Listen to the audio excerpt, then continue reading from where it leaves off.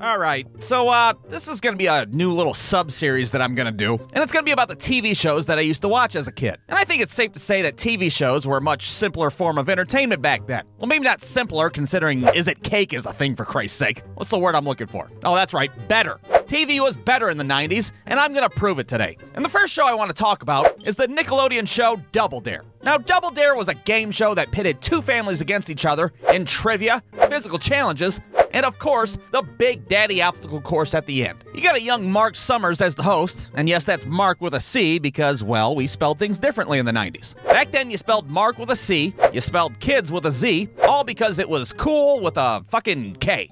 So you have a family on each side of the stage, and they're given some arbitrary team name. Okay, first up, we got the blue team, the Curious Uncles. They're gonna go up against the red team, the Manitoba Stranglers. Looks like it's gonna be a good game. But it didn't matter what the family team names were because they were all the same. Each family had two kids, the dad always had a mustache, and everybody's mom just kinda looked like this.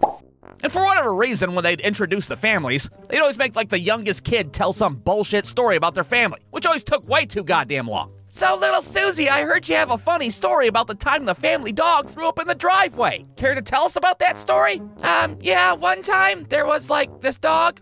It was our dog, and we were leaving, and then the dog, it was in the morning, and when it happened, we were there over by the bushes. Wait, before that, my brother was walking, and then we looked over, and I think it was raining. No, it wasn't raining. And then Mom was there, and then we looked over, and then the dog threw up in the driveway.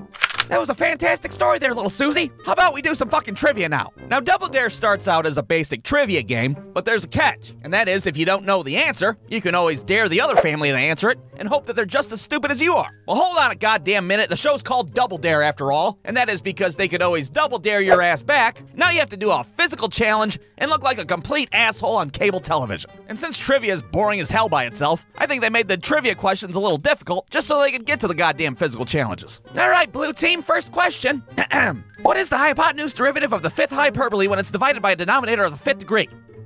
Yeah, I think we're gonna dare on this one. Okay, over to the red team. Red team, what is the hypotenuse derivative? Fucking double dare, Mark. I put up drywall for a living, what the hell? And we're back to the blue team again. Physical challenge, Mark. For Christ's sake, we'll do the fucking physical challenge. Now, the physical challenges were really never all that physical. It was really just an excuse for one of the kids to make their parents look like an asshole in front of a live studio audience. All right, little Susie, you got 30 seconds to fling this bucket of bear shit down there at your dad who's got a bucket taped to his head like an asshole. Ready, set, go. Oh, and there they go. Little Susie's giving it her all. Dad's down there and he's looking like he's eating shit, both literally and figuratively. The crowd is going wild. Oh boy, it's gonna be close. Time's up. You lose. $100 to the red team. Dad, here's a moist towelette. Now get the fuck off my stage. So this whole fiasco goes on over and over again until Mark has had enough of that happy horse shit. And at that point, whichever family has the most money goes on to the Big Daddy obstacle course. And the other family gets a pair of Skechers, and they promptly fuck off. Now, of course, the obstacle course was the best part of the entire show. It's what put the asses in the seats at the Double Dare studios, if you will. I mean, you gotta cross the monkey bars, you gotta go sliding down slides into vats of slime, or gack, if you will. You remember gack? That bright colored goopy shit? I think that's what modern TV's missing these days. There's not enough gack in it. You go ask anybody on the street that's under the age of 25 what gack is, they wouldn't have a clue. Gack? What the hell? What is that, a fucking Dr. Seuss character? What the hell is gack? Alright, so the whole point of the obstacle course is you have 60 seconds to retrieve 8 red flags. Each flag that you got, you won a prize. Now each prize, of course, got progressively better as you went, which meant that the first flag was always some bullshit prize. Like 15 minutes before the show started, the showrunners were like, hey, you took care of that first prize, right? What? No, I thought you did. And then they had to like run to a Dollar General real quick to find something. But it didn't matter because they always hyped it up on the show like it was the best prize fucking possible. All right, for the first flag, they gotta climb over this baby pool filled with a fuck ton of gack. If they do that, Harvey, what do they win? It's a bottle of Palmolive dish soap. Yeah, that's right. Whether you're scrubbing pots and pans or you're disciplining foul-mouthed children, dish soap by Palmolive will get the job done. And of course, the middle flags would always showcase, like, the peak of 90s electronic technology at the time. All right, for this obstacle, we're gonna dump a bunch of bullshit on your head, and then there's like a flag or something. I don't know. Harvey, what's the prize they win? It's a Panasonic VCR!